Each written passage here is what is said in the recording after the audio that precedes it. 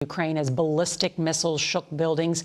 This has now turned into a nightmare scenario, a multi-pronged attack, a full-scale Russian invasion that is underway. And decades of peace on the European continent upended overnight. As Ukraine's foreign minister tweeted today, Putin is plunging Europe into its darkest time since 1939. Already this morning, President Biden huddled in the Situation Room with his full national security team, and we expect to hear the president in just a few moments announce a new round of sweeping sanctions for what he calls the unprovoked and unjustified attack on Ukraine. Let's bring in our chief foreign affairs correspondent, Margaret Brennan. And so, Margaret, you hear bipartisan senators asking for more punitive sanctions. Here now, the president will talk on the back end.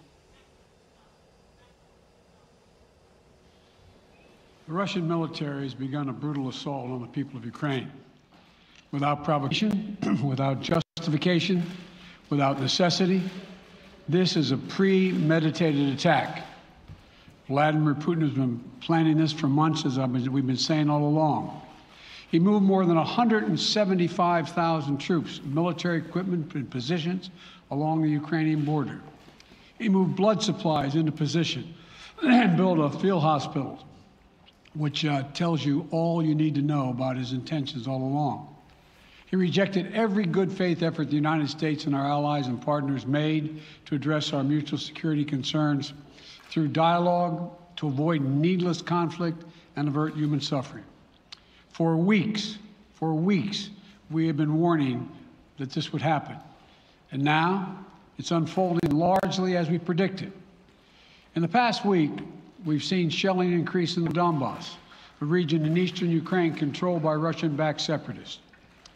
The Russian government has perpetrated cyber attacks against Ukraine. We saw a staged political theater in Moscow, outlandish and baseless claims that Ukraine was about to invade and launch a war against Russia, that Ukraine was prepared to use chemical weapons, that Ukraine committed a genocide. Without any evidence, we saw a flagrant violation of international law in attempting to unilaterally create two new so-called republics on sovereign Ukrainian territory.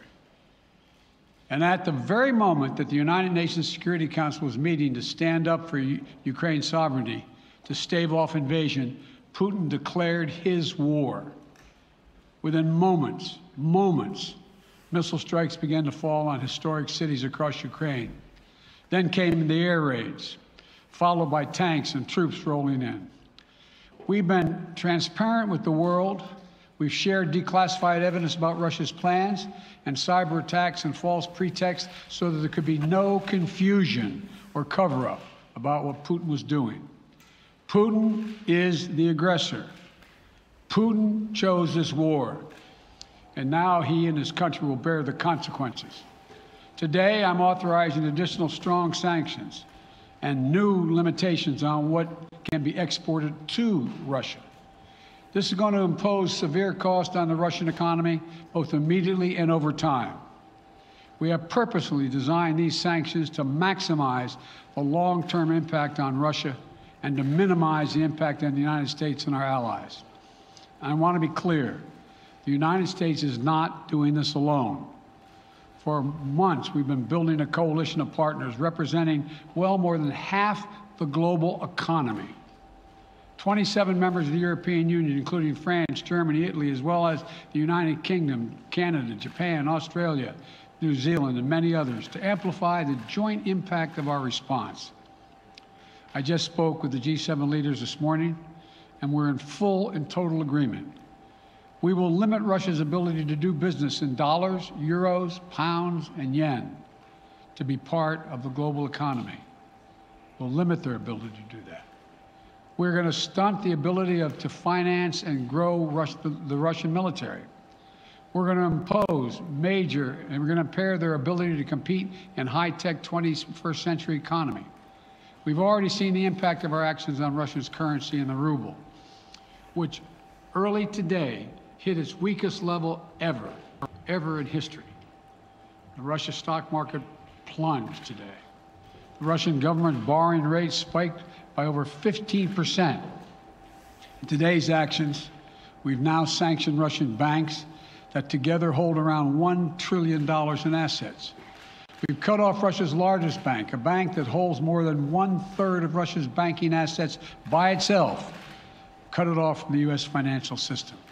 And today, we're also blocking 4 more major banks. That means every asset they have in America will be frozen. This includes VTB, the second largest bank in Russia, which has $250 billion in assets. As promised, we're also adding the names to the list of Russian elites and their family members that we're sanctioning as well. As I said on Tuesday, these are people who personally gain from the Kremlin's policies, and they should share in the pain. We will keep up this drumbeat of those designations against corrupt billionaires in the days ahead. On Tuesday, we stopped the Russian government from raising money from U.S. or European investors. Now we're going to apply the same restrictions to Russia's largest state-owned enterprises, companies with assets that exceed $1.4 trillion. Some of the most powerful impacts of our actions will come over time as we squeeze Russia's access to finances and technology for strategic sectors of its economy and degrade its industrial capacity for years to come. Between our actions and those of our allies and partners, we estimate that we'll cut off more than half of Russia's high-tech imports. It'll strike a blow to their ability to continue to modernize their military. It'll degrade their aerospace industry, including their space program. It'll hurt their ability to build ships, reducing their ability to compete economically. And it will be a major hit to Putin's long-term strategic ambitions. And we're preparing to do more. In addition to the economic penalties we're imposing, we're also taking steps to defend our NATO allies, particularly in the East. Tomorrow, NATO will convene a summit. We'll be there to bring together the leaders of 30 allied nations and close partners to affirm our solidarity and to map out the next steps we will take to further strengthen all aspects of our NATO alliance. Although we provided over $650 million in defensive assistance to Ukraine just this last year, let me say it again. Our forces are not and will not be engaged in the conflict with Russia in Ukraine. Our forces are not going to Europe to fight in Ukraine, but to defend our NATO allies and reassure those allies in the East. As I made crystal clear, the United States will defend every inch of NATO territory with the full force of American power. And the good news is, NATO is more united and more determined than ever. There is no doubt that the United States and every NATO ally will meet our Article 5 commitments, which says that an attack on one is an attack on all. Over the past few weeks, I ordered thousands of additional forces to Germany and Poland as part of our commitment to NATO.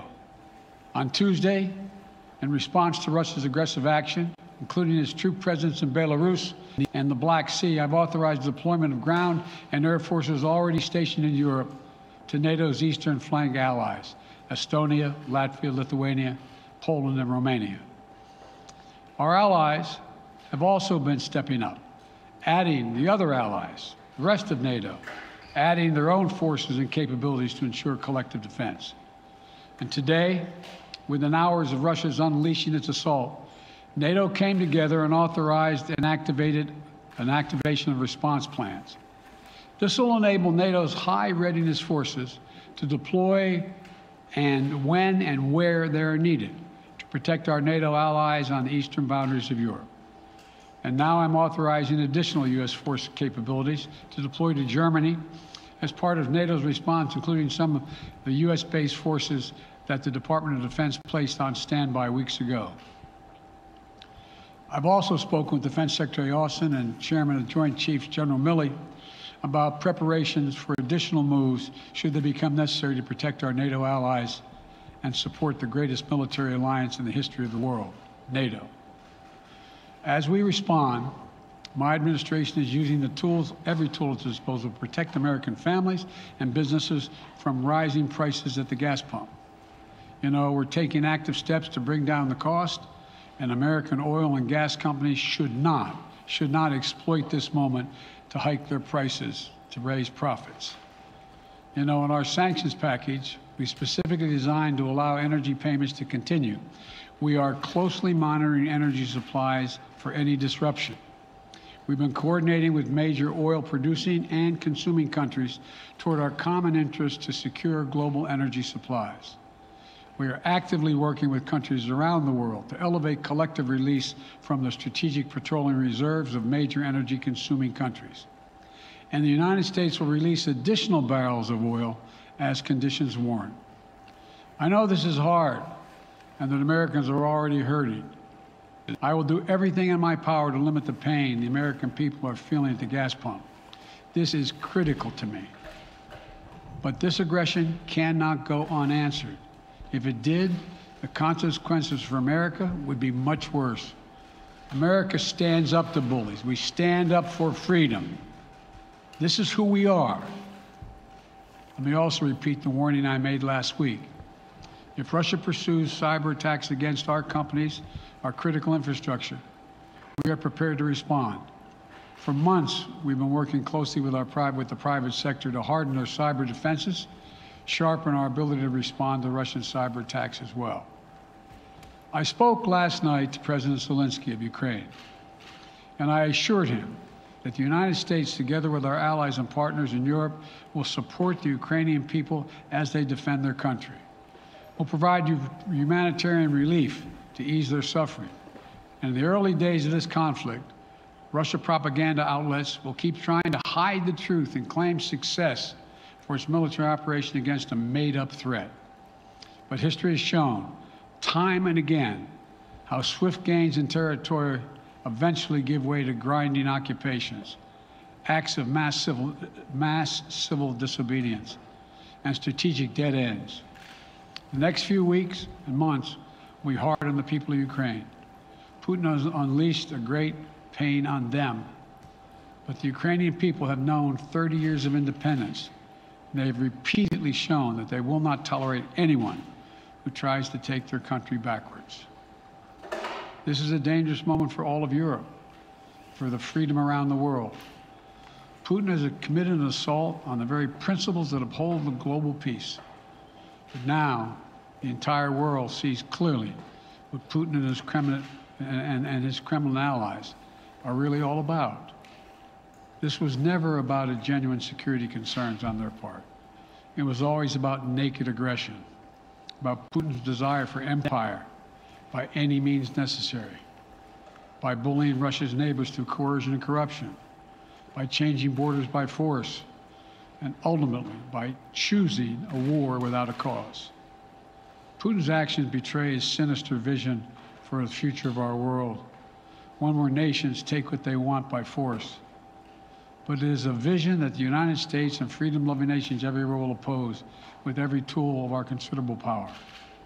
The United States and our allies and partners will emerge from this stronger, more united, more determined, and more purposeful.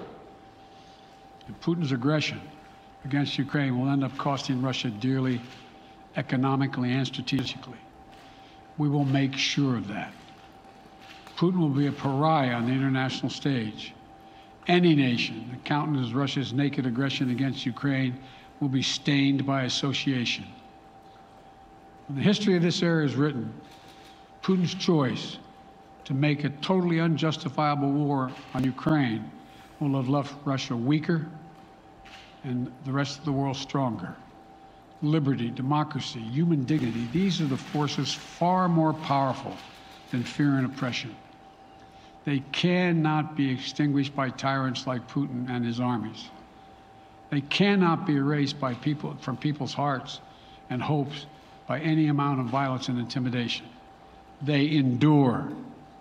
In the contest between democracy and autocracy, between sovereignty and subjugation, make no mistake, freedom will prevail.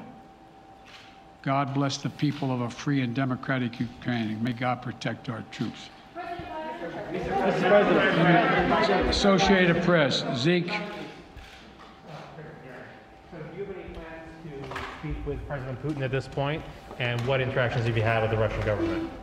I heard the first part. Do I have any plans to speak with Putin at this point, and what? What communications have you had with the Kremlin as far as military operations in Ukraine and making sure this does not spiral into a larger conflict? Well, it's a large conflict already. The way we're going to ensure it's not going to aspire to a larger conflict is by providing all the forces needed in the Eastern European nations that are members of NATO. NATO is more united than it's ever been, and I have no plans to talk with Putin. Mr. President. Wall Street Journal, Tarina. Mr. President, you didn't mention SWIFT in your sanctions that you announced. Is there a reason why the U.S. Isn't doing that? Is there a disagreement among allies regarding SWIFT and whether Russia should be allowed to be a part of it? The sanctions that we've proposed on all their banks are of equal consequence, maybe more consequence than SWIFT, number one.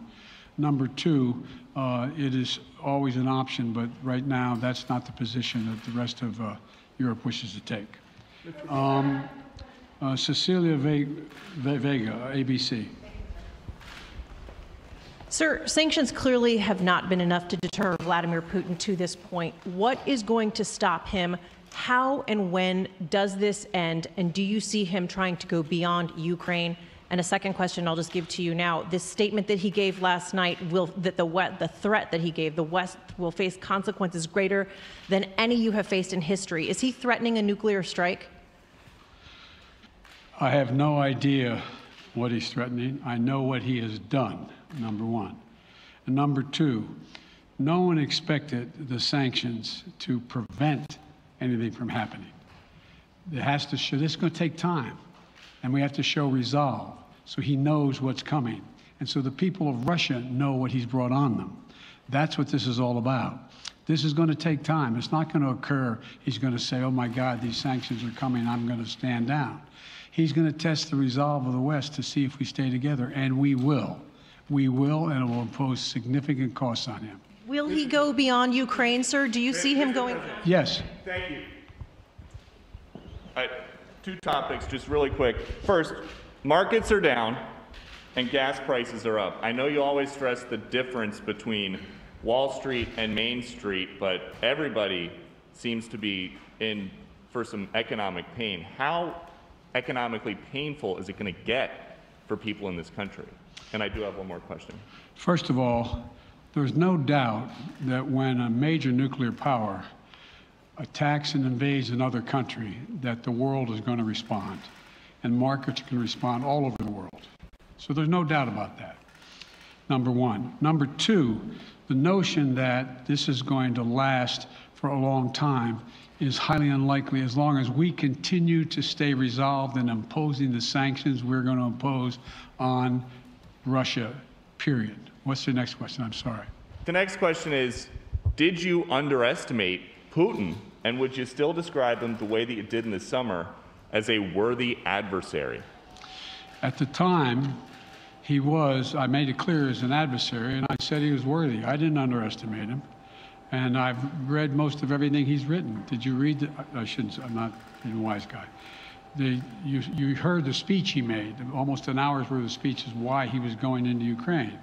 He has much larger ambitions in Ukraine. He wants to, in fact, reestablish the former Soviet Union.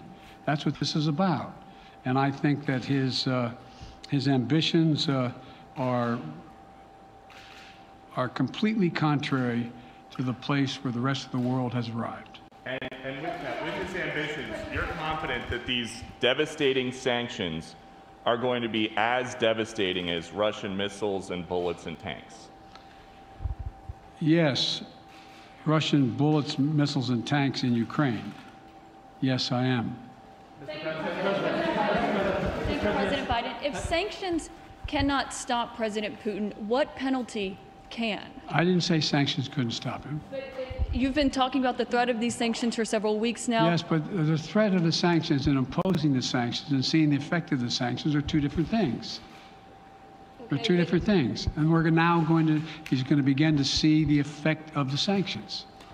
And what will that do? How will that change his mindset here, given he's attacking Ukraine? Because it will so weaken his country that he'll have to make a very, very difficult choice as to whether to continue to move toward being a second-rate power or in fact respond. You said in recent weeks that big nations cannot bluff when it comes to something like this. You recently said that the idea of personally sanctioning President Putin was on the table. Is that a step that you're prepared to take? And if not, it's not a bluff, it's on the table. Sanctioning President Putin? Yes. Why not sanction him today, sir? Mr. President? Why not sanction him today, sir?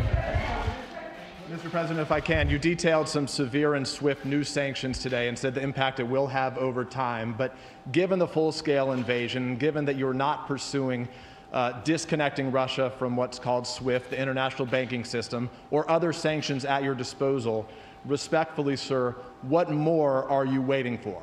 Specifically, with the sanctions we've imposed exceed SWIFT. The sanctions we imposed exceed anything that's ever been done. The sanctions we imposed have generated 2/3 of the world joining us.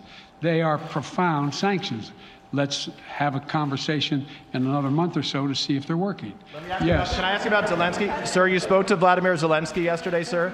You spoke to What's the risk that we are watching the beginning of another Cold War, and is there now a complete rupture in U.S. and Russian relations? There is a complete rupture right now in U.S.-Russian relations if they continue on this path that they're on. And in terms of a Cold War, that depends. You have the vast majority of the rest of the world in total opposition to what he's doing, from Asia to South America to Europe to around the world. And so it's going to be a cold day for Russia. The idea, you don't see a whole lot of people coming to his defense. And are you, if I could follow up, sir, are you urging China to help isolate Russia? Are you urging China to help isolate Russia? I'm not prepared to comment on that at the moment.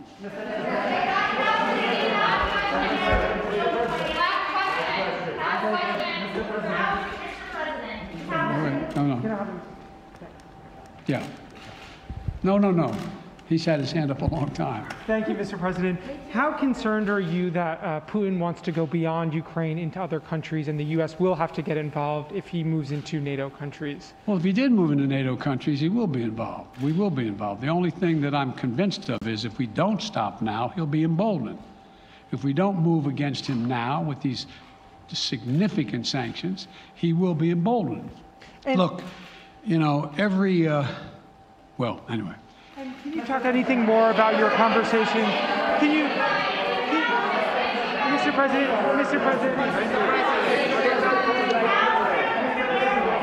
Why not sanction Putin directly, sir? Why not sanction Putin directly today? I'm sorry, I can't hear you. Sir, India, which is a major defense partner of the United States, is India fully with you on the issue of Ukraine and Russia? Does the Defense Department of the United States? So India is one of your major defense partners. Is India fully in sync with the United States on Russia? We're in consultation with India today. We haven't resolved that completely. One more question. Okay, thank you all very much. Thank you.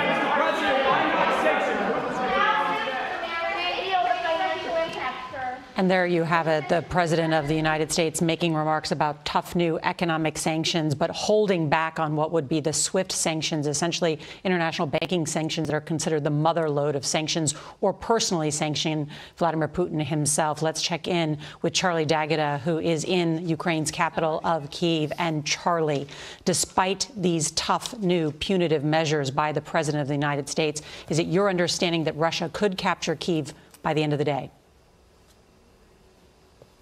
Well, not necessarily by the end of the day, but what I can tell you is that Russian paratroopers, this is confirmed now, have reached the outskirts of the capital. They've reached an airstrip called Gostomel. Ukrainian forces, the Ukrainian military, it actually comes from President Zelensky himself, said that they have that airstrip surrounded and there is no escape. Throughout the day, we've heard several explosions. There is an intense salvo around noon here. There have been jets flying overhead all day long. It's quieted down this afternoon, but in not just that area, this is on the outskirts of the capital itself. Russian paratroopers have landed. There's a major battle underway, the way the Ukrainian ministry is describing it, and they've also reached parts of the west. So Russian forces are advancing, and again, we saw these airstrikes overnight and cruise missiles targeting places right here in the capital. We're just bracing for what may come this evening. Nora? Charlie Daggett there with that ominous warning as already Russian forces have captured Chernobyl, the site of the worst nuclear disaster in world history. And then President Biden saying today that he believes Vladimir Putin's ambitions are much larger than Ukraine. Some of you will now rejoin CBS programming. Our team coverage of the war in Ukraine will continue on CBS streaming. This has been a CBS News special report. I'm Nora O'Donnell in Washington.